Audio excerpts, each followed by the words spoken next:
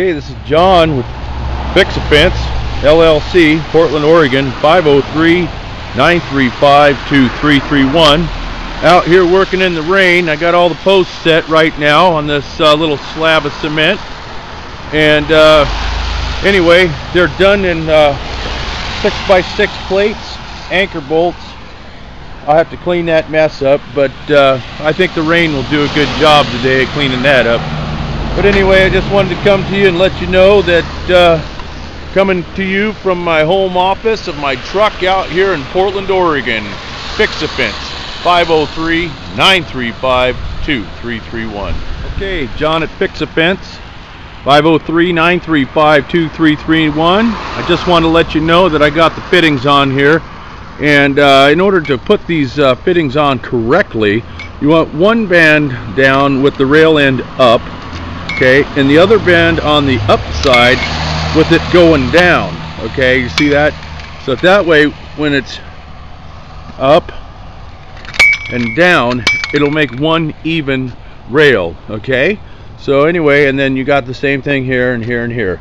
Okay, and then the bottom thing is for the tension wire to keep the dogs in. So I'm moving forward, and I'm okay. Fix-A-Fence, 503-935-2331. After you have the pipe measured, these are the kind of tools you'll need to get it cut with manually. If not, if you have a Sawzall or a carbide bit, that do just fine too. But anyway, I use the pipe cutter and pipe wrench for these little simple jobs like this, because that way I don't have to use anybody's electricity or anything like that. But anyway, Fix-A-Fence, 503-935-2331.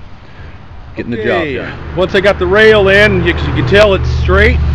Got the bands going in the correct direction. I'm about ready to stretch the tension wire. Okay, now since it's a simple job, I really don't need anything more than what's called a little T-bar here. Okay, and this T-bar here, what it does is you're going to want to twist it against or away from in order to tighten the tension wire. Okay, now another good thing to do is to make sure your tension wire is on the outside of the posts. Okay, where you're going to put your chain link on. Otherwise, it's going to be on the inside, and when you go to hog ring it, it's going to be cattywampus. Anyway, cattywampus. Anyway, make sure it's on the outside. I'm going to go ahead and stretch this up. I'll be back.